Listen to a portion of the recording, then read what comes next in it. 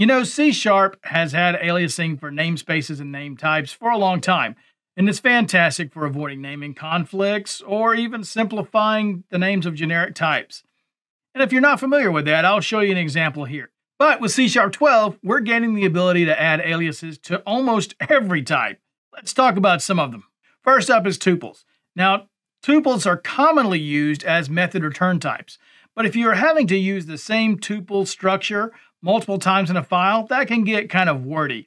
But being able to create an alias at the top of your file and reuse that alias throughout your class really simplifies your code, and it really makes it easier for new developers to onboard and kind of understand what you're returning. Another example is pointers. Now, C# developers don't work with pointers very much, but when you do, sometimes it's a little easier to define that pointer type as an alias to make it a little prettier in your code instead of having all the little asterisks and all those things cluttering up your code below.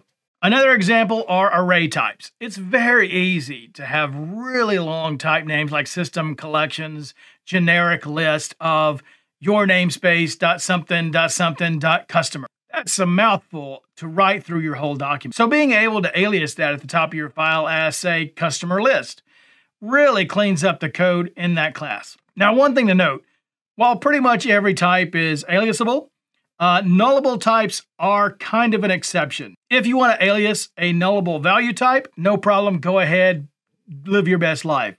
However, nullable reference types are off limits. So yeah, aliasing is a great standard of living improvement for C# developers. But I'm curious, other than the ones we've mentioned, how are you thinking about using aliases in your applications? Let me know in the comments below, and I'll catch you next time.